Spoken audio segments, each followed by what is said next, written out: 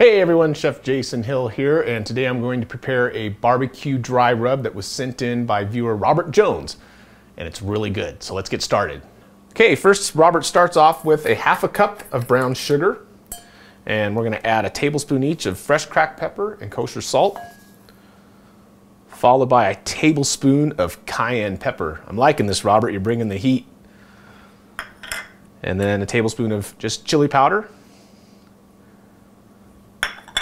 tablespoon of cumin, ground cumin,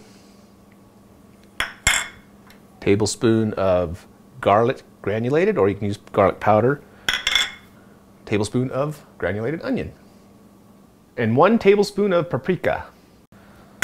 We just got to mix this up using a whisk or your hands. Break up those chunks of the brown sugar, try and get it as fine as possible. Okay, there's our dry rub. It smells good. Well, I hope you give this easy recipe a try for your next barbecue. It's really good on the pork. My wife even put it on her salmon, and I think it'd even be good on tri-tip. Thanks again, Robert, for submitting it, and thanks to all of you for tubing in.